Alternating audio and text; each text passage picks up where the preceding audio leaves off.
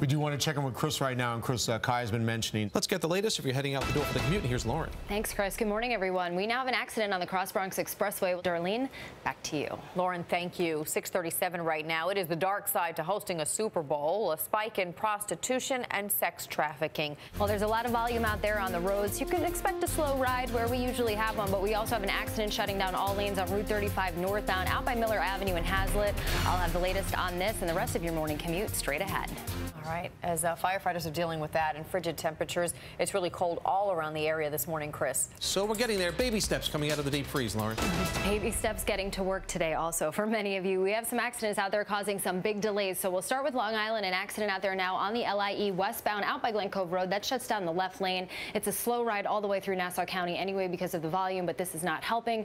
We also still have a water main break eastbound on Hempstead Turnpike approaching the Meadowbrook Parkway. That now shuts down 2 lanes. Over on the Cross Bronx, this accident westbound by Jerome Avenue has delays back to the Bruckner interchange. The Bruckner would be your best bet this morning. 10 minutes inbound at the Lincoln Tunnel. That's the heaviest of your Hudson River crossings so far.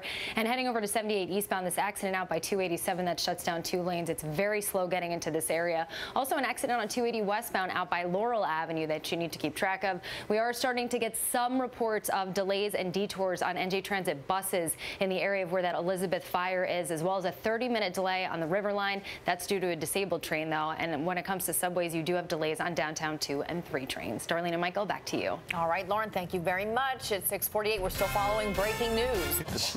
Love Tavares. Love Tavares. You went way back with that And one. Yvonne Elliman. Yvonne Elliman. If I can't have you. I don't want nobody, baby. All right, we're about 100 years old, and we'll be right back with today's top stories and a check of weather and traffic.